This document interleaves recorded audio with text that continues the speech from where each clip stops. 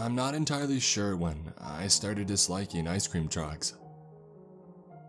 I don't think that it's an entirely uncommon opinion to have, really. Much like how it is with clowns, it's a relatively innocent concept that's developed some measure of sinister undertones, likely due to a combination of pop culture, paranoia, and a few, unfortunately, very real events. Frankly though, the idea of ice cream trucks as a whole seems rather ill-advised. A stranger rolls into your neighborhood in an old van. Perhaps nobody in the neighborhood knows anything about who he is or where he came from. He plays music from his van to attract children from out of their homes, some of which might even be unsupervised children, and he offers them sweets. When described in that manner, it makes the whole situation seem rather unsavory. Perhaps, much like my fear of clowns, I'm simply putting too much thought into it. Seeing evil where there is nothing but simple childhood innocence. It wouldn't be the first time, I must admit. However, I don't think that I'm wrong in saying that there is something seriously wrong with the ice cream truck that has been frequenting my neighborhood lately. Outwardly, it doesn't look much different than any other ice cream truck that I've seen before. An older white van with stickers all over the side and the words ice cream plastered at the top of it. You might even be able to find the exact same model on the first page of a Google image search. It even has the tinny voice that erupts the equally tinny music to say, "Hello." It was typical in just about every way. Unless you're the sort of person, like myself, who thinks poorly of ice cream trucks by default. There's nothing about this particular ice cream truck that would immediately strike you as strange or unnerving. That is, if it weren't for the fact that it only ever shows up around 2 or 3 a.m. For various personal reasons that I'd very much like to keep to myself, I had found myself living once again with my parents in my old neighborhood. They've always been exceptionally supportive and understanding, so they were more than willing to open their home to me while I got my life back together. I often find myself keeping rather odd hours, since I'm a bit of a night owl. Plus, since I'm currently unemployed, there's nothing much in the way of obligations that keep me from maintaining this habit. As such, it wasn't long after I had moved in that I first saw this strange ice cream truck. When I first heard the familiar tune over the quiet music I was listening to, I thought that I had to be imagining it. Yet when I pulled my headphones free from my ears, the music of an ice cream truck drawing near was unmistakable. I glanced at a nearby clock which read 2:53 a.m., pushing down the uneasy feeling in the pit of my stomach. I stood up from my desk, putting aside the sketch that I had been working on, and I turned off my desk lamp. I tried to rationalize the odd situation. Maybe the ice cream truck driver was drunk. Perhaps an elder who drove an ice cream truck in their spare time was beginning to suffer from dementia or Alzheimer's. Several different possible explanations ran through my mind as I made my way over to the window, yet I couldn't settle on one in particular. I pushed a gap open in the blinds of my window. My eyes were somewhat used to the darkness from sitting in the dim room, so I could quickly get a clear view of what was going on outside. The ice cream truck wasn't immediately visible, but as the echoing music grew further in volume, I grew even more certain of the fact that it was coming down our particular cul-de-sac. Sure enough, it eventually came into view, rolling down our street and moving in a slow crawl. It played its music as loud as can be, as if it had every right to be there and wasn't likely waking up half the neighborhood. It rounded around the end of the cul-de-sac and came to a slow stop in the middle of the street.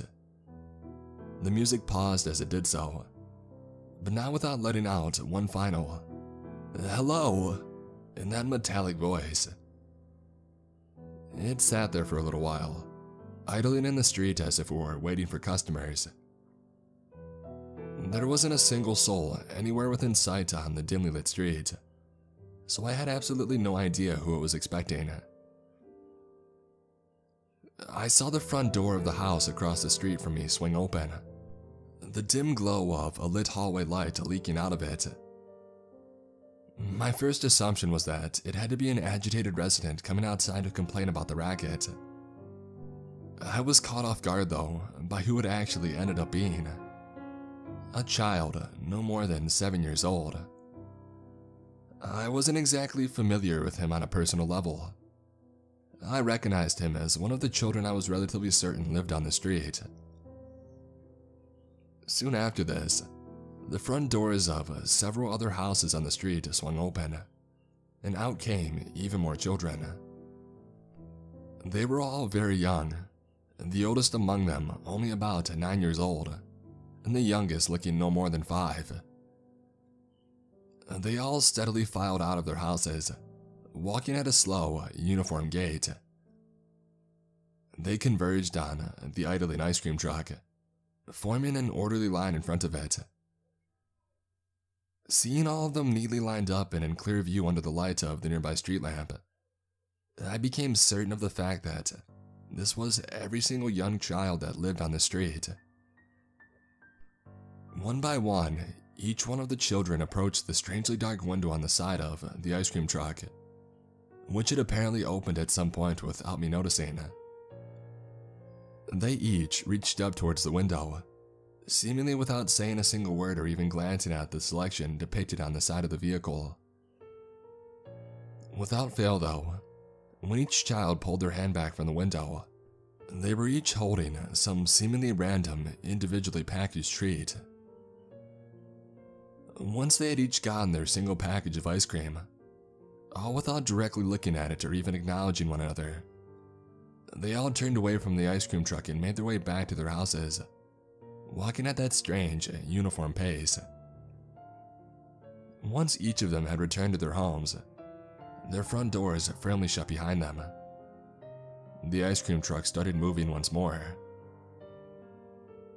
It made its way back down the street, the tinny tune echoing out once more from its speakers. Slowly but surely, its music faded away into silence as the ice cream truck disappeared into the night. My first thought, once I had fully processed what had just happened, was something along the lines of, what kind of Pied Piper bullshit is this? It was strange, too strange even. I wasn't entirely convinced that I hadn't simply imagined the whole thing. Heaven knows it wouldn't have been the first time. I even took comfort in the fact that it was likely just a simple delusion. That is, until it happened the next night, and the next night, and then the night after that. I wasn't quite sure where to turn to about this. I thought about telling my parents, but I quickly decided against that. Even with how understanding they've been lately, I doubt they would really believe me about this. Honestly, I wouldn't blame them. I haven't really been doing a great job of inspiring confidence lately. I also figured that I would be better off not going to the kid's parents or the police about it either. Maybe I'm being a bit pessimistic, but I would probably just end up looking like some sort of lunatic. I've certainly had enough of that to last a lifetime, and besides, it wasn't like I had any evidence of any sort of wrongdoing. The children were not missing or hurt, and frankly, they seemed as happy as they can be, as far as I could tell anyway. The story might have ended there. That is, if I hadn't kept sticking my nose where it didn't belong. I wished I had simply left well enough alone, but I've always been a bit too nosy for my own good. The thing is, I might have seriously screwed myself over here. You see, I figured that if I couldn't talk to the police or the parents about it, I could still ask the children about the strange ice cream truck. It went not well. I was out in the garage the other day, working on one of my paintings, when one of the local kids stopped by to watch. I didn't know his name or really much of anything else about him either, but he came by pretty often when I was working. We chatted a bit here and there, but nothing ever particularly meaningful. Asking him about the ice cream truck wasn't exactly something I had put a lot of thought into. It was a pretty spur-of-the-moment kind of thing, you know. It just sort of popped out. I didn't really expect much of any sort of response. I more so figured he would simply have no idea what I was talking about. I certainly wasn't expecting what did end up happening. All it took was the simple mentioning of the ice cream truck for the kid to react. He completely froze up, any trace of emotion quickly draining from his face. I'd never seen a child make an expression that cold and lifeless before. The experience was unsettling to say the least, not too different from how one feels gazing at a corpse. I tried to ask him about it more, but I didn't get any further response. I then tried to switch the topic back to something else, acting like I hadn't even said a thing about it in the first place, but I couldn't get any sort of reaction out of him anymore. He just stood there, just outside of the garage, silently following me with his eyes as I tried to go about my work. As you might guess, I had a little bit of trouble focusing, given the circumstances. Eventually, I just packed up my stuff and headed inside, closing the garage door as I went. The kid didn't move an inch throughout all of this, even as the garage door closed just an inch or two shy of the tip of his nose. He stood there, blankly staring at the garage door for nearly an hour before heading home. The next night after that was different. The ice cream truck came same as usual, playing its music as loud as can be, but it didn't stop at its usual spot. Its brakes squealed a bit as it slowly came to a stop at the end of my driveway. The music didn't pause this time either.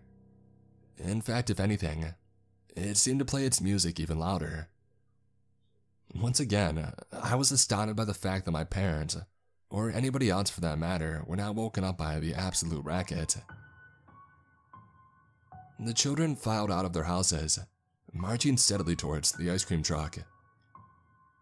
There was something different about them as well, though, something that I couldn't quite put my finger on. That is, not until they drew closer, when they had nearly reached the ice cream truck. They were looking up at my house, seemingly staring directly at the window that I was watching them through. There was no way that they could see me, peeking out through a sliver of space in between the blinds of a pitch-black room. However, I was nonetheless convinced that they knew that I was there. They had retrieved their ice cream from the pitch-black window, but they didn't head straight home this time. Instead, they lined themselves up once more alongside the ice cream truck at the end of my driveway. They stared up at my window all the while. I don't know how they could stand to be next to the truck, as the music was almost deafening at this point. It almost felt like it was resounding within my own skull. Was I the only one that could hear it? That didn't make any sense.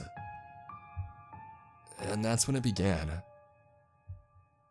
It started with one of those goddamn hellos. The children opened up their ice cream in unison, their eyes never moving away from my window. The music came to a stop, replaced instead by the mechanical voice alone saying, "Hello," over and over and over again. The absence of the music brought no relief, as what had come instead was somehow even worse. My head pounded in time with the repetitions of that simple greeting. I tried to look away, to draw back from the window or cover my ears, yet my body was completely frozen in place and unwilling to cooperate. With each repetition, the hello grew lower and lower in pitch, to the point where it started to seem almost demonic. The pain in my skull was so blinding that I could barely even see straight. I found my eyes drawn to the children. Their mouths were moving, yet not to eat the unwrapped ice cream that they held before them. They were instead speaking along with the now nearly unrecognizable voice, practically screaming, "Hello," over and over again. I then felt a blinding pain behind my left eye as I lost consciousness, collapsing in a heap on the floor. When I woke up the next morning, my head was pounding worse than any hangover I'd ever had. Save for the headache though, I didn't appear to be any worse for wear. The doubt that had been nagging constantly from the back of my mind quickly started creeping back into the forefront. Had the events of the previous night really happened? If there was one thing that I had learned from my hardships over the past few years, it was that you couldn't trust too much in the soundness of your own mind. It all just seemed too strange to be true. I don't know what compelled me to go out to the end of my driveway. Maybe I hoped that I would find some sort of clarity there. What I found instead though were several popsicle sticks, arranged into a short and simple sentence. Go to sleep.